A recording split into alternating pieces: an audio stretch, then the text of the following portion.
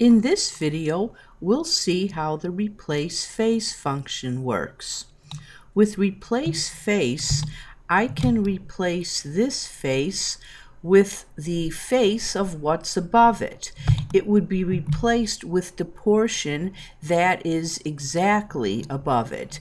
If I were to move this over to the left, then that would replace this face, just like if I moved it over to the right, then that would replace this face. But know that the face, the upper face, has to completely cover the lower one.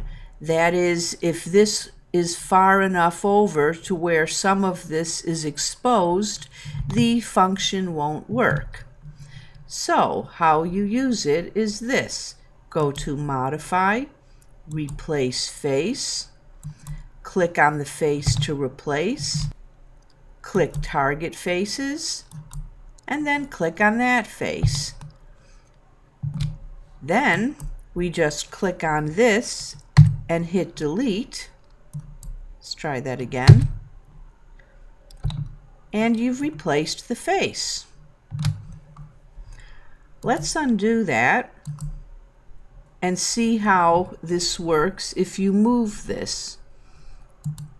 I'm going to move this down so that it intersects the lower body. And then I'll use this tool again.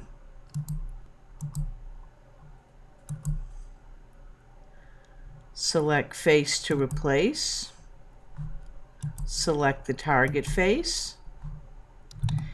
And we get this.